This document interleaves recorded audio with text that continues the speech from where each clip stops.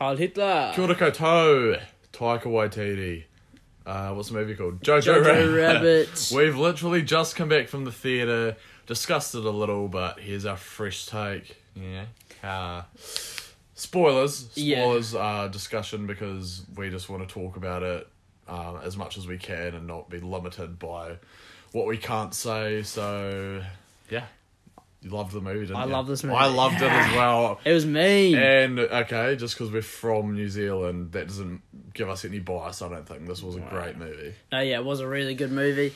Obviously, the movie focuses around a wee German boy called Jojo Rabbit, who's learning to become a Nazi with his imaginary friend Adolf. Yeah, so he fantasizes about becoming a Nazi, but he's not really cut out for it. He's trying to be something that he isn't, and consistently throughout the movie denying how ridiculous the Nazi propaganda and all their ideologies really are. Yeah. Especially with the relationship, the main focus of the movie is the relationship between him and a Jew who's actually his mother has hidden in the walls of his house. But, yeah, so tell us what you loved about the movie. Is it, first of all, I think, because since we did love the movie so much, is there anything that you didn't like about it? Just out of the way. No, not really.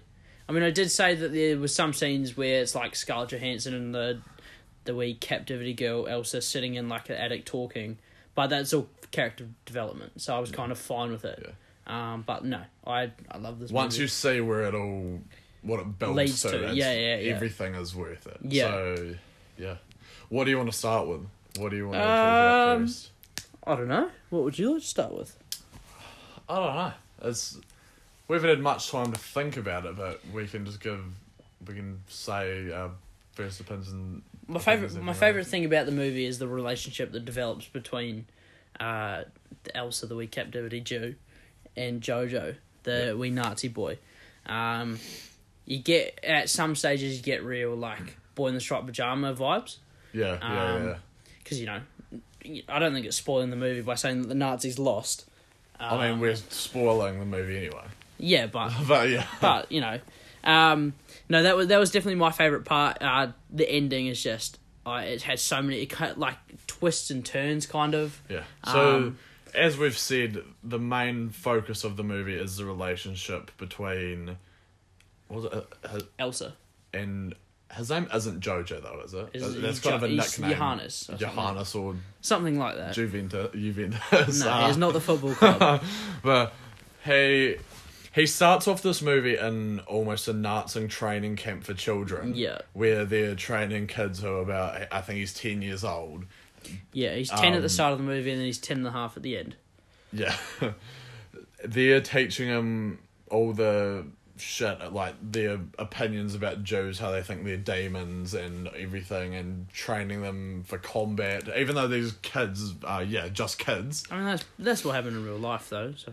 Oh yeah, I'm just saying, in real life, it's insane. That's the thing though with Jojo Rabbit. It is a comedy, but all the deeper meanings are, because before you see this movie, you might think, oh, it's gonna just be, it's making jokes about Nazis and thinking it's all funny, but at some point it does. But most of the time, it is criticising how ridiculous it is, especially with Taika as Hitler, and the way he says, like, he is saying things in the movie which is what Hitler really believed and stuff like that. Yeah, but he's making it sound so ridiculous, satirical, which is what it really was. It's really parodying all the Nazi mindset and stuff like that. Yeah.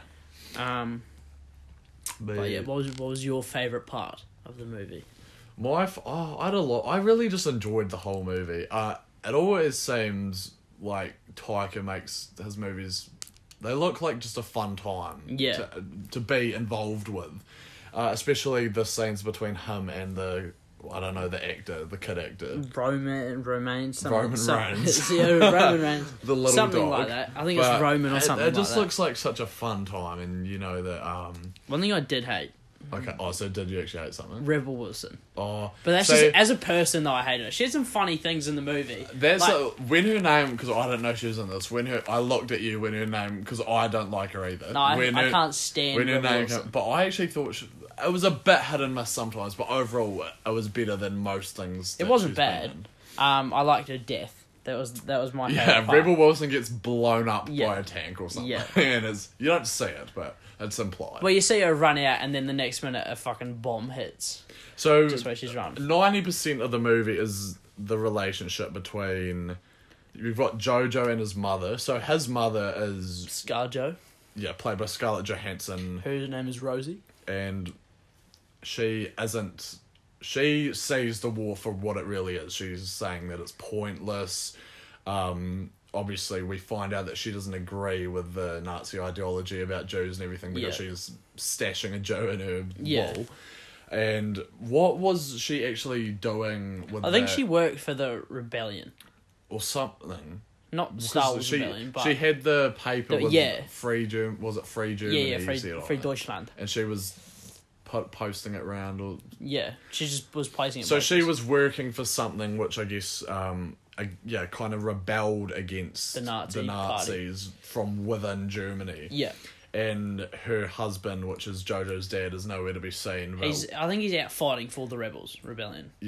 That's kind of what it's implied to be. That's just a bit of background around the family and gives a contrast between Jojo, who's trying so hard to be a Nazi, just because... He thinks his dad's fighting for the Nazis, but it's kind of implied that from any other person's point of view, he's out fighting against the Nazis.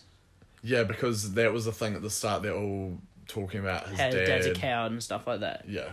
So at the start, I was a bit like, oh, how do they even know his dad? Isn't he just some random kid? But I guess they must have... He must have been like a... They must have known about deferred or something. And we got Sam Rockwell as... What was his name in the movie? Captain K. And he stole the movie for me. Every scene he was in was hilarious. He's Michael Bisping. One of his eyes is blind, so he's not allowed to fight in the war, so he's just had to resort to training kids how to be Nazis, and he keeps getting demoted. Yeah, he's taking the piss out of the whole thing. But then he has a redeeming ending. Yeah, but let's try and go from the start chronological to the end. order. And I really liked the relationship between him and because you get the sense that a few of the Nazis that they don't really believe in it, like the whole cause, but they're just going along with it anyway. Kind of like Jojo, but he's a bit too naive at this point to really understand like the whole ordeal from a mature level. But yeah, Rockwell was so funny. Him and Alfie Allen, who was in Game of Thrones, he was the guy who... Heavily implied that they're gay. Heavily implied that there's something going on there. I mean, not that it matters, but it's just some funny scenes. Because it was kind of... Sometimes I felt like him and Jojo's mum were banging. And then other times I felt like they were gay. Captain K and Alfie Allen. I don't know. It doesn't matter, though. No, really, not at all. So, Jojo Rabbit is... his name's Jojo. Rabbit's the nickname that he gets. Because he can't kill. He can't... He is presented by the douchebags that you don't like. There's a few just like teenage Nazis as well who are kind of training them, and he's given the task to kill a rabbit, which he won't do because he's again trying to be something that he's not. So he gets given the name Jojo Rabbit, which is the title, and Taika Waititi is Hitler in his head.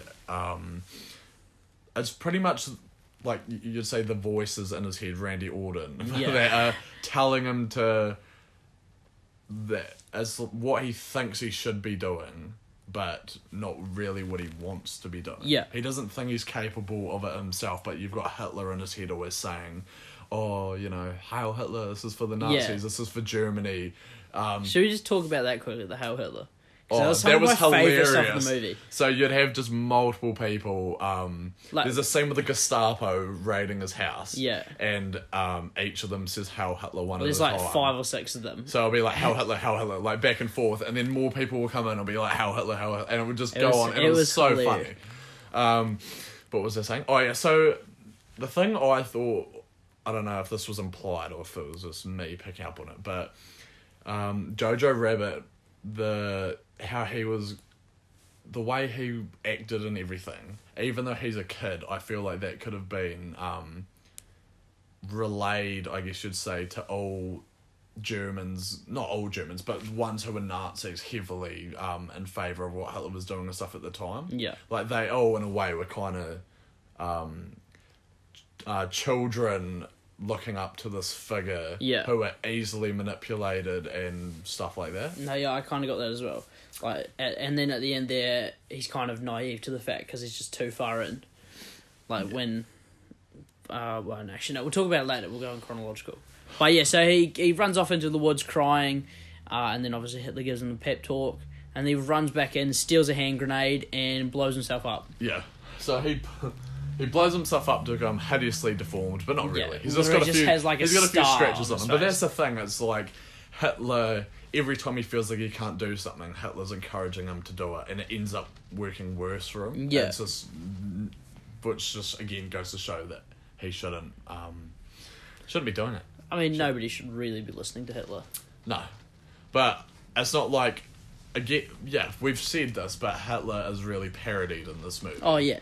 Not that they're making stuff up. because he still is somewhat Hitler. Like Taika goes on the Hitler rages and stuff like that. So he is representing him, but yeah, he just does it in a way that makes it seem so dumb, which it is. Like, the Nazi ideology is crazy. How they think the Jews are demons with horns who are allergic to they can food. mind read and stuff like that. Yeah.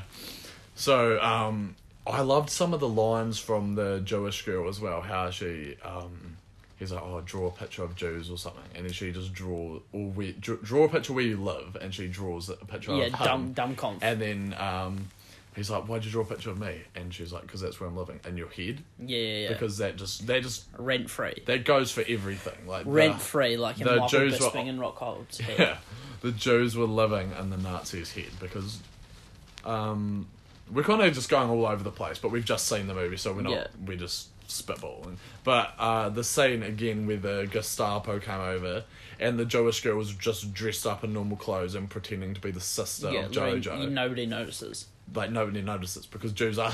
I mean, this is not 100, but so long Close ago. Now, like, no one, obviously, unless you're Nazi, white supremacist, thinks that bullshit. Yeah. But, yeah, Jews are no different. And that's really where I think Jojo starts to realise that the Nazis are dumb. Yeah. He's stupid. And kind of changes his tune, but not fully. Because his moment of realisation at the end is good. Yeah, but shall we... a lot of this movie is just the relationship building between Jojo and the Jewish girl. Because he's scared of her at the start, and then he kind of... Hitler's telling him to, like, do what she's doing to you and get inside her head and think that she's safe here and stuff like that. But in the end, he just ends up... I mean, he falls in love with it. Because he's always denying... he always wants to keep hanging out with her and stuff. And he makes it seem like it's because he wants to shut on her for being a Jew. And, as being racist. But I think it really is just because he likes her. And he's fronting as a Nazi.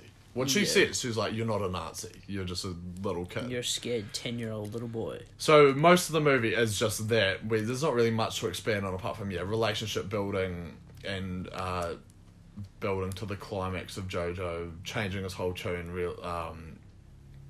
leaving the Nazis in the dust and everything. But do you want to talk about the death? The death of Scar? Yeah. So basically, after the... Gustavo from Big Time Rush comes in and raid the house. Before that, though, we've had a few... so we've seen that she's stashing the Jew, so we know her... we know that she is opposed to the Nazi. She makes it clear, especially to Jojo, who's trying so hard to be a Nazi. He knows that she doesn't agree with any of this. Well, does she ever find out that he knows about it? About the Jew? Yeah. Not fully. No. I guess she does kind of know, but... Yeah. Not to that extent that he's hanging out with her every day and stuff like that. Yeah. So, Yeah, I guess she is working for some kind of rebellion against the Nazis. She's she's planting these Free things. Deutschland. You don't get to find out too much of what she's doing because Jojo's always like, oh, she's out. She must be out late. Yeah. And so you do feel like something more's going on there. But I guess it kind of is from the point of view of Jojo. Jojo, and he just wouldn't think anything of it. Yeah. Which is good. And so he's out in town one day, and then this is after they've raided his house. This is really when it seems like everything's going so well from Yeah. at this point. Like they've just finessed the Gestapo from not thinking that. What is her name? Elsa. Elsa is a Jew. She disguises herself as a sister, and we also get Captain K. He reads the papers of the sister and obviously sees that it's not her. But he's helping them out. Still helps him out, so you get to. He's in the way. He's starting his redeeming arc.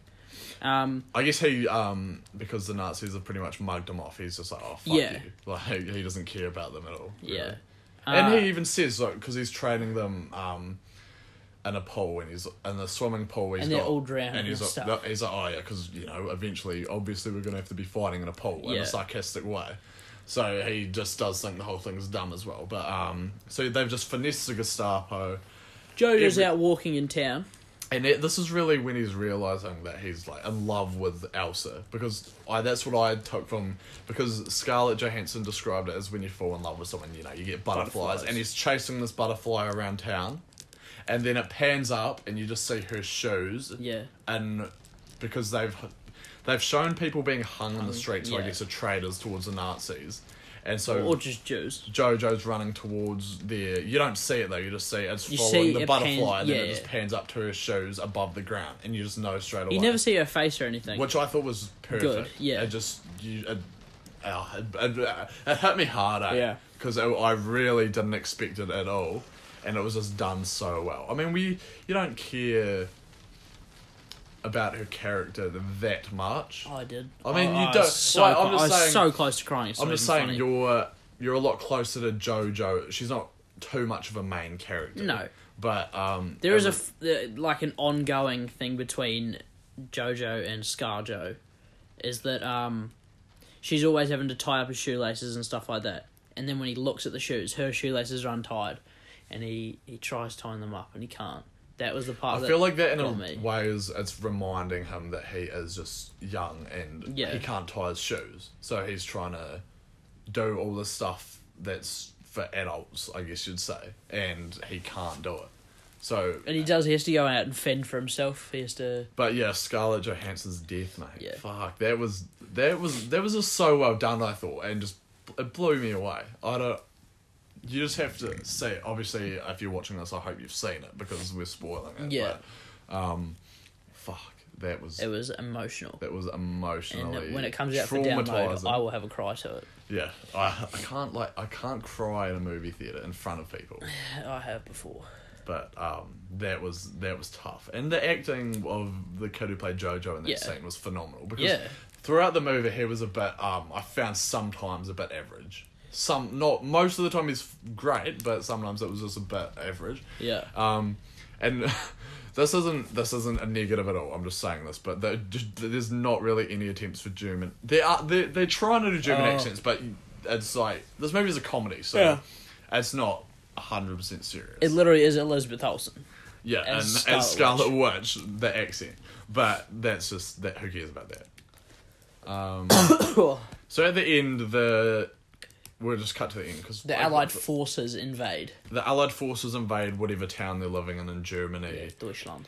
And this is where you really this was kind of just showing us how the effect the war had as a whole. Yeah.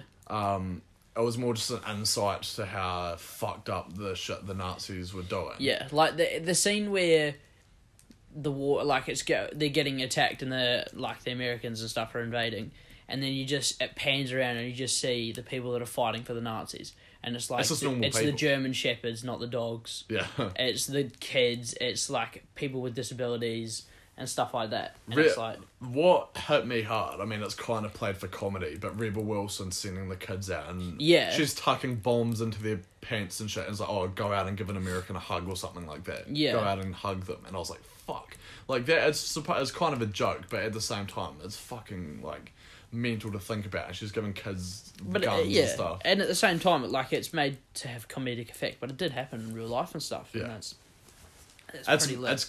It's played for comedy, but not to an extent where it's like it's dumb. It's funny, like you're laughing at it, but at the same time you're thinking about the deeper meaning behind it and how this really went on.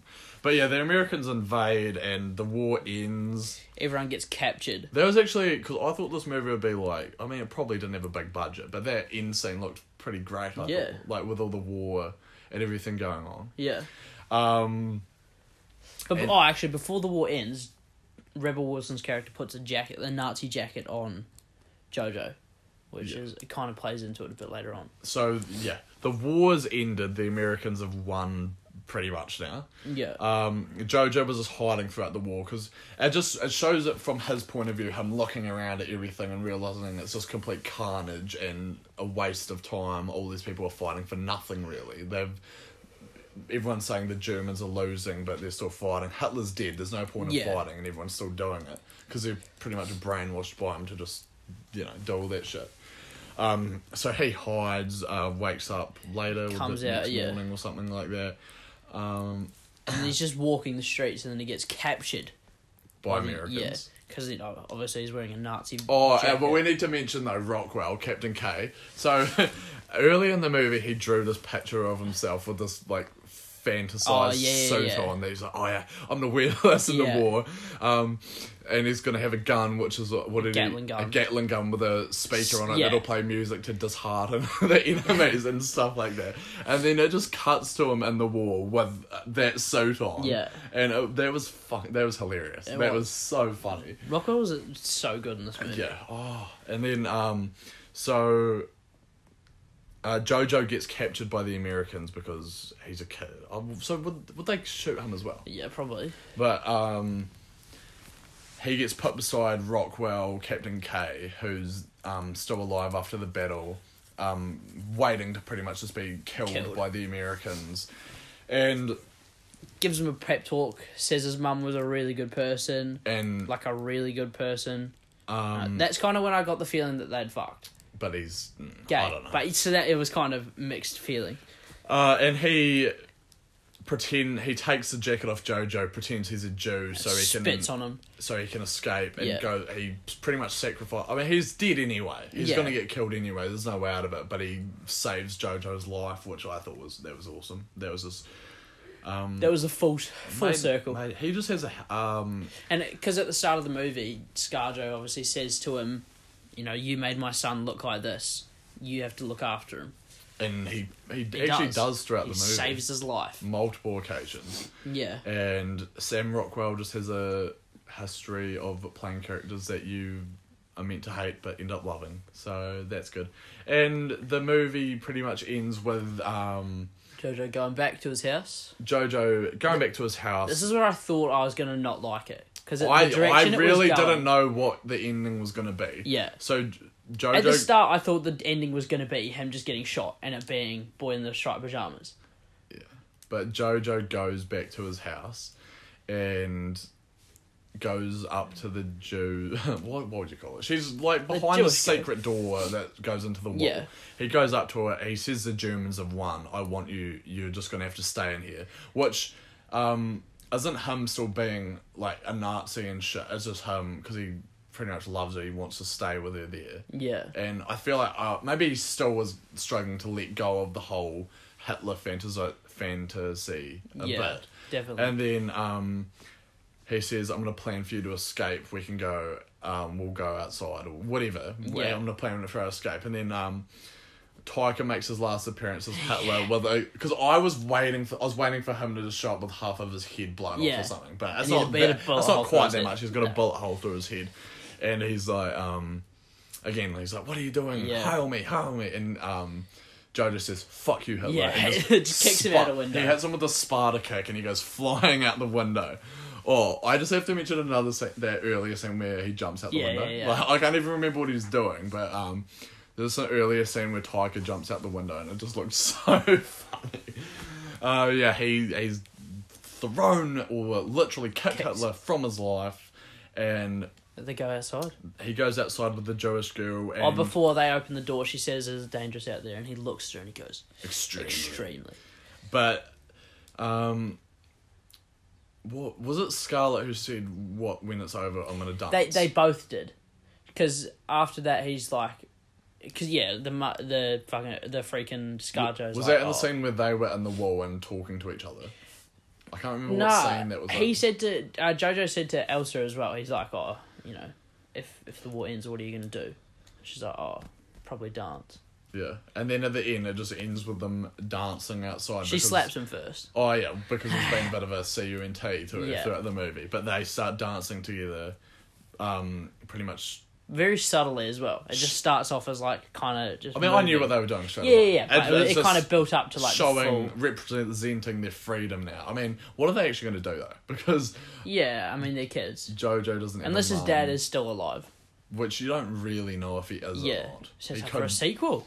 Yeah, Jojo Rabbit, The Cold War. Yeah. But it just ends with them dancing, signalling their freedom. Jojo's gotten over his fantasization, his brainwashment of Hitler, and realises that Jews are just normal people, like the rest of us. And falls in love with a Jewish girl.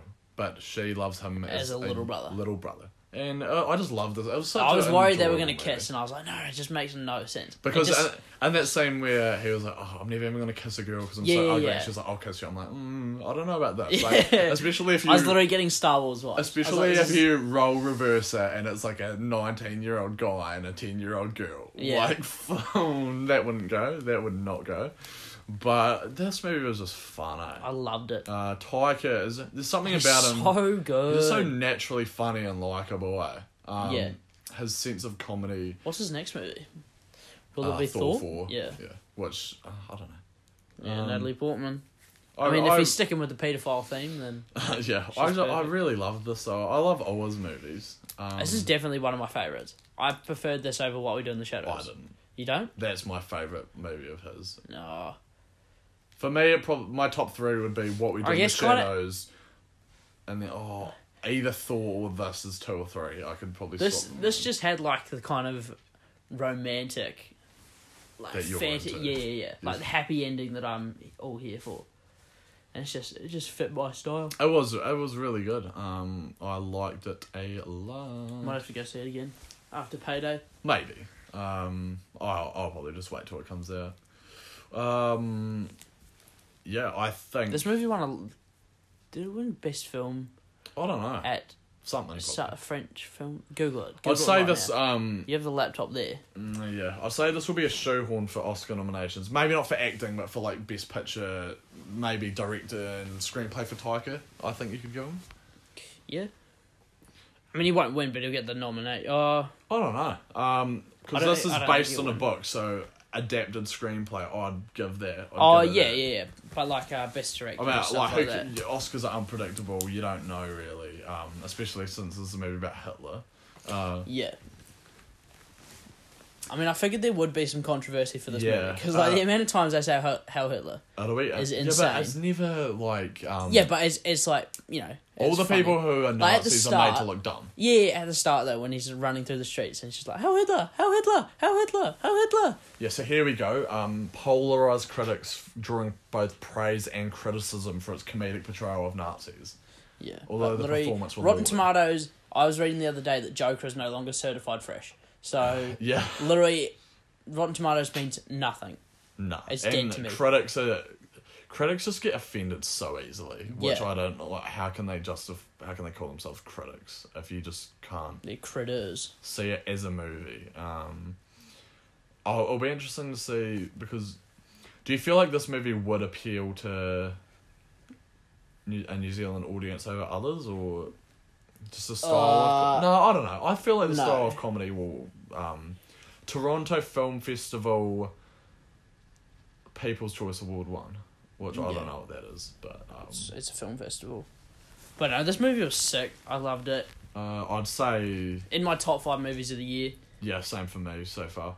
I'd say this will make a lot of the main child actor will probably get boosted now. Like, a lot of roles. And that the girl who plays the Joe, her name was like Thomasin McKenzie. She's from New Zealand, which blew me away. And she's 3 days younger than me. I feel like, yeah. And her name is like Thomas. That's not my name. I feel like she was going to be British. Like, because everyone in this movie, their German accent kind of sounded like a 90% British and 10% German. Except for the mini Elton John, who just didn't even try at all. Scarlett Johansson kind of sounded South African, but she's in The Hobbit, apparently, the last one. Yeah. I feel like I'd seen her in something, but I mustn't have. She was on Shortland Street for 28 episodes, which is, I guess, where she probably... I started watching Shortland Street in like 2008. The King. She's apparently in there. But that's it from us, I think. I think we can wrap it up there. Yeah. Jojo Rabbit, really good movie. Recommend it. Yeah. I've been Kleis. 30 minutes, mate. Fuck, we're on a roll. Callen, signing off. Catch you on the flip side. Jojo. Peace. How Hitler.